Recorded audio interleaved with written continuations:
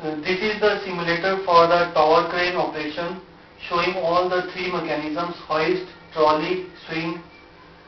The lamps here will show the working of the motors, different motors. Right? These are the safety devices. We'll see how these safety devices affect the operation. This is the control panel showing the various contactors, the movement of these contactors along with the movement of these levers. So let's go one by one. These are three basic indicators showing the voltage, different parameters of the mechanisms: voltage, current and frequency.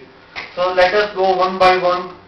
As we put for the hoist up operation, for first switch, we can see that it is working in the first mode, and here also you see the contactors getting engaged. It is easy to find out which contactors are working by which lever movement through the LED lights shown here.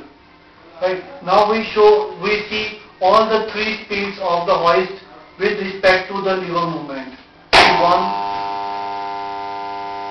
this is the second speed, and this is the third speed for the hoist up operation. Similarly, for the hoist down operation, we will see the lamps will glow as per the speed, and the voltage will also appear in the indicator. This is the first speed, this is the second speed, and this is the third speed. Similarly, you can see the various contactors, LEDs lighting up which contactors are working with respect to the lever movements. Similarly, we can see for the trolley in and out operation. This is the trolley in, first speed.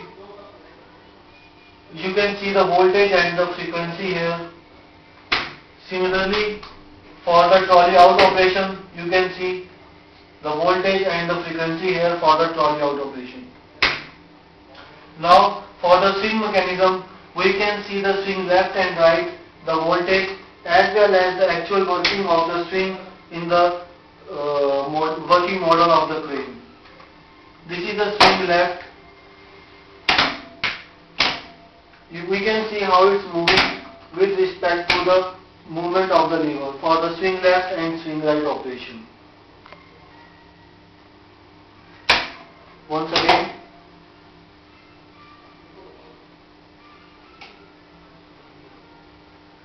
Here also we can increase and decrease the speed of the swing and see the movements of the contactors with respect to the movement of the levers.